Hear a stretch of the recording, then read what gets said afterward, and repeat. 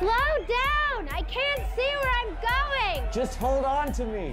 A couple nights later, Robert and I attended our first furry ball, a monthly party for furries from all over the state.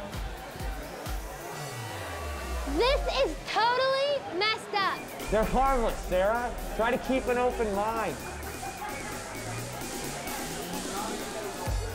It was very sexual. It made me really uncomfortable, but Robert seemed fine with the whole thing.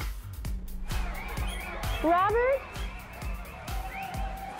Robert? Robert? And then I lost him. Hey, that's a great canine outfit. Want to join me in the cuddle chamber? Sorry, I'm here with someone. So am I. That's the whole point. That was the last straw for me. I was so freaked out I left. And by the time Robert got home, I had made some big decisions. I'm done with furries, Robert. I hate the whole scene, and I don't want you involved in it either.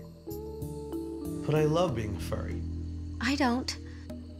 An eagle tried to hit on me.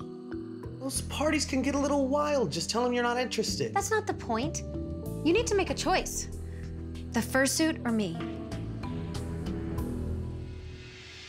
After what seemed like a really, really long time, he finally made a decision.